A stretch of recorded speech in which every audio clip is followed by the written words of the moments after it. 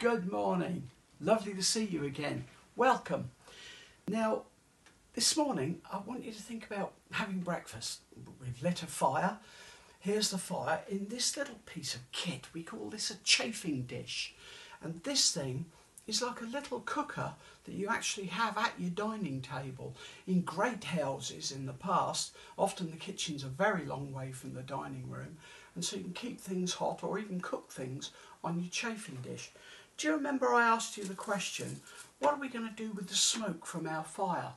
If I make the fire a little bit more smoky than it is with some old leaves, that'll give us a lot of smoke.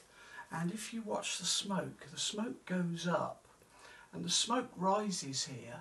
And if you look up here, you'll see just above the fireplace here, we've got a little bag.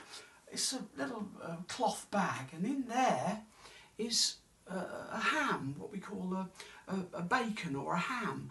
And this is here smoking because we love the flavour that smoke gives to nice pork, or, you know, that's a pig's leg there, delicious, a whole ham. How lovely is that? Yum, almost ready for breakfast. There's other things hanging up here as well. You can see there's some spare candles for the chandelier here, and also if we go across, you can see there's another bundle, because we also love smoked cheese. I love smoked cheese, and that's cheese that we make ourselves. We'll cover that another day perhaps. But all of these things are the foods that we love, and the smoke preserves the cheese and preserves the meat, stops it having creepy crawlies going on it, and makes a delicious flavour. You know, so here we are getting ready for breakfast.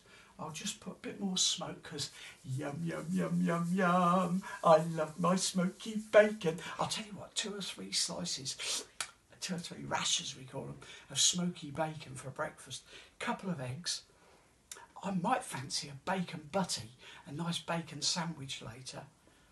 Where are we going to get the bread from? That's my question for today. Where are we going to get our bread from in good old England? Have fun with history.